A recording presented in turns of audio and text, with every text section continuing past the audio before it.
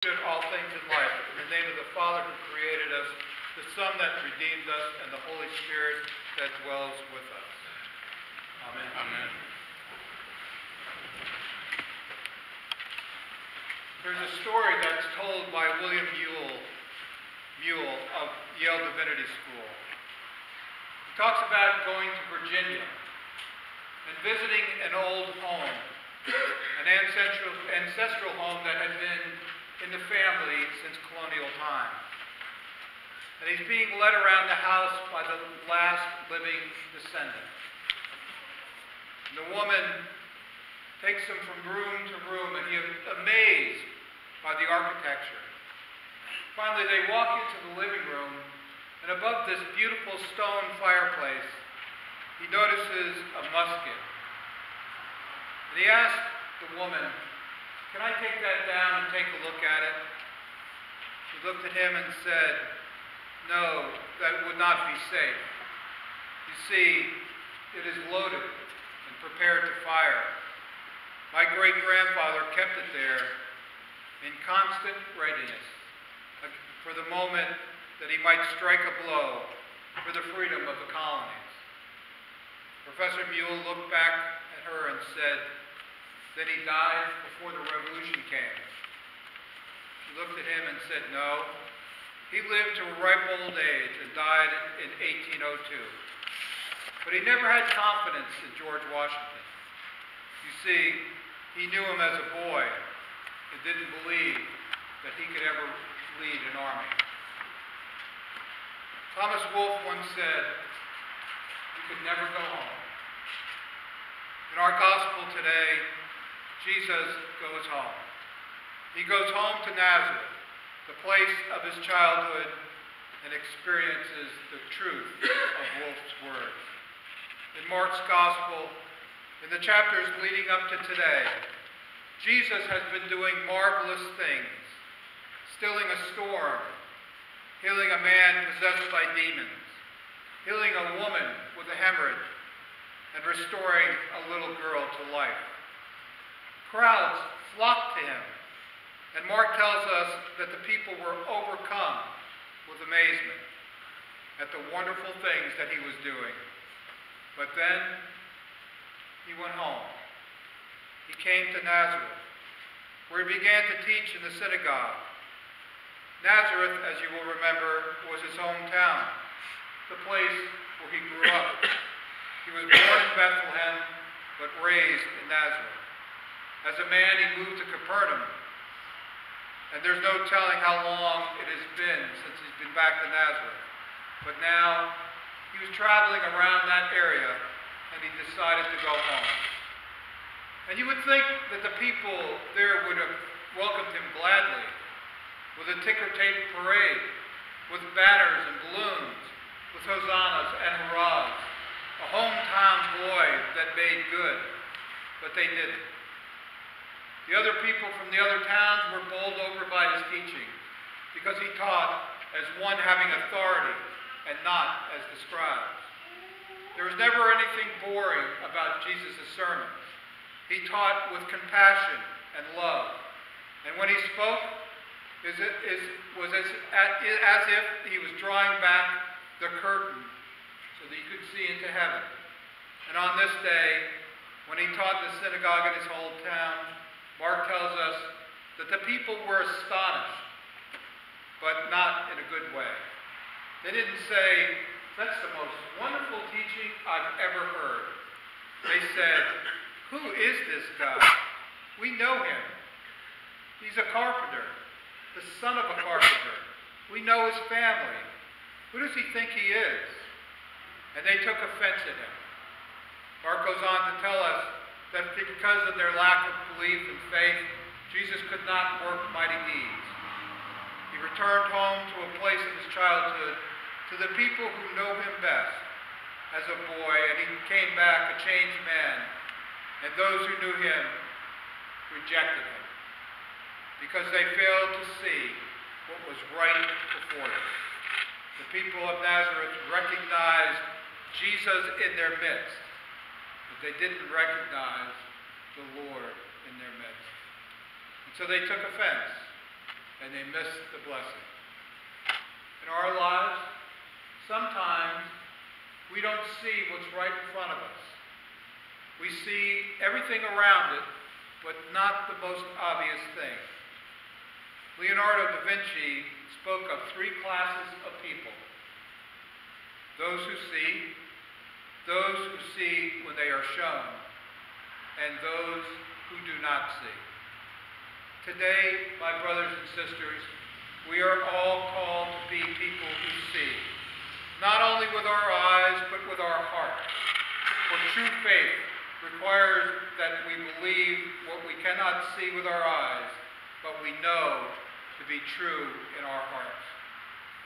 That is our challenge, to see and accept and believe what we have not seen, and to know the words of Scriptures as truth and to live them. It's quite a challenge, to know the words of Scripture as truth and to live them. Remember when Jesus appeared to the disciples after he had been crucified, and he makes his way into a locked room, and Thomas wasn't there, and the other disciples tell Thomas when he comes back, "We've seen the Lord." And Thomas says, "I will not believe until I can put my finger into the nail marks on his hands and my hand into his side." And then Jesus returns. And he looks to Thomas and he says, "Do it. Put your finger in the nail marks of my hands and put your hand in my side." Thomas looks at him and says, "My Lord and my God." And Jesus says something to each and every one of us gathered here today. He says, "Blessed are those who have not seen, but yet believe." That is what our faith is about. That is what we are called to in today's gospel. My brothers and sisters, we live in a skeptical age, an age where people require proof before putting their trust in an ideal. To have faith is to rise above skepticism. To have faith requires eyes that can see, a heart that is willing, and an open mind to the reality that is often right in front of us. Faith is a gift from God, a gift that has to be accepted. No one can give us faith. We have to accept it as an individual. God does not force himself upon us. He calls to us, and he waits for us to answer. In a church, there is a painting by the artist Holman Hunt that illustrates what it is that we are talking about. The picture shows Jesus at a door knocking. When Hunt first showed the picture to his friends, one of them saw that he had forgotten something. He said, "You put no handle on the door." Hunt looked at him and replied, "The handle is on the inside. We must open the door to Jesus." That is the truth. We must open the door to Jesus, to accept the gift of faith that is offered. Faith is a powerful tool that we have. It gives us hope. It gives us purpose. It gives us life. We have an obligation. It's one thing to have faith, but God calls us to so much more. At the end of the gospel, Mark explains what we are to do with the gift of faith that we have accepted.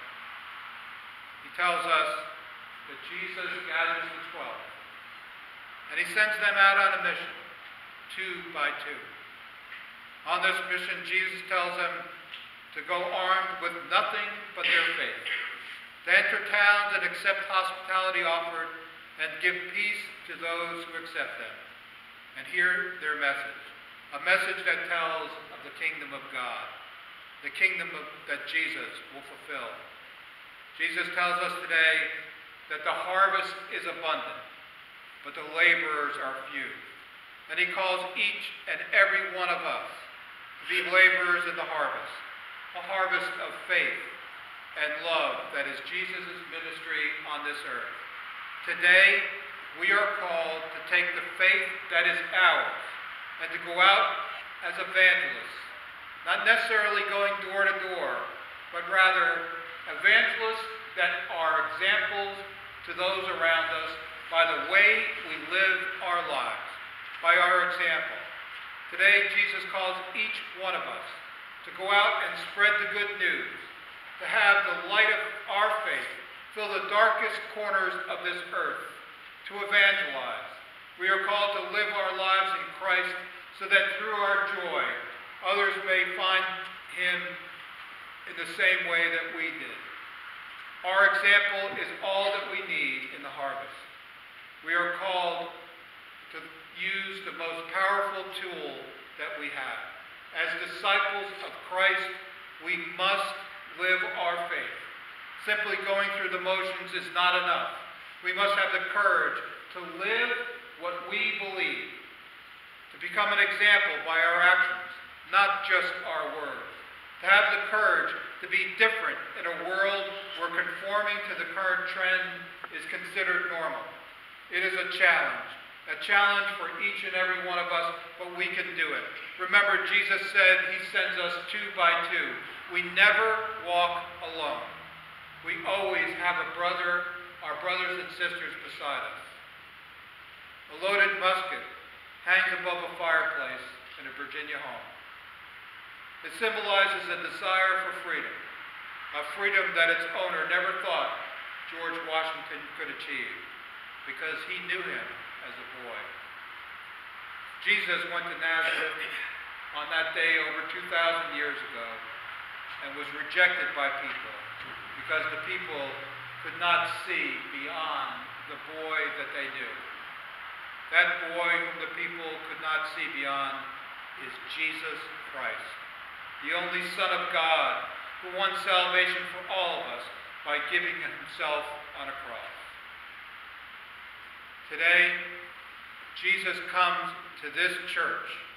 He comes with his arms open, and he invites us to a life of faith, faith in God. He calls us to see with eyes of faith, to believe even in the things that we cannot see. He comes and knocks on the doors of our hearts.